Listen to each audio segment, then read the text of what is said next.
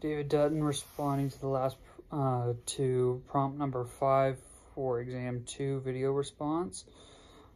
Discuss the importance of crop and animal production to human civilization.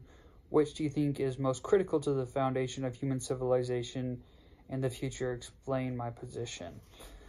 Well, importance of crop production is that we'll have grains, fruits, and other essential resources from the food pyramid to our diet.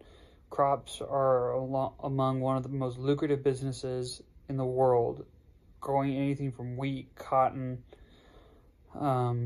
apples, oranges, peaches, blackberries, raspberries, all play a huge part in allowing us to have a variety supply for us to go and buy as consumers. While animal production allows us as another way of making money, but it also allows us to have our variety of meats that we see at the superstores every day, with chicken, beef, pork, fish, shellfish, all myriads amounts of meats for us to use. Animal production is a very lucrative business. It's one of the other biggest agricultural businesses in the world. The importance of either one to human civilization is that with the domestication of animals and people starting to farm and use animals in crop production and food production, it allowed us to finally settle down in one spot and build a society. While at the same time, which do I think is more important or critical to the foundation and to the future? Well, I would say that'd probably be crop production still. Because if we run out of meat, then there really isn't a whole lot that we can do except try to take old DNA samples and clone it, which we haven't gotten to that process yet. Yes, there's labs that have done it, but it's insanely expensive and insanely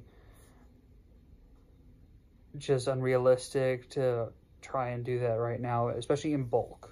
We do not have the technology or the facilities to do so. So crop production, you really only need a few things: the seeds, the weather, the sunlight, and us to cultivate it.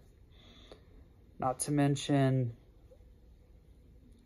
into the future, I think crop production, especially using plant-based meats or items, is going to be the way that we go, because it seems that nowadays when you look around, you see more and more alternative ways of making things using plants or fibers from plants. And then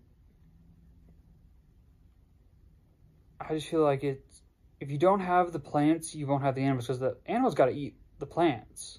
If you don't have the plants, you don't have the animals. You don't have the plants, you don't got anything to go off of. So making sure that crop production stays a priority is super important for us to sustain ourselves in the future and find ways to keep sustaining ourselves into the future through crop production.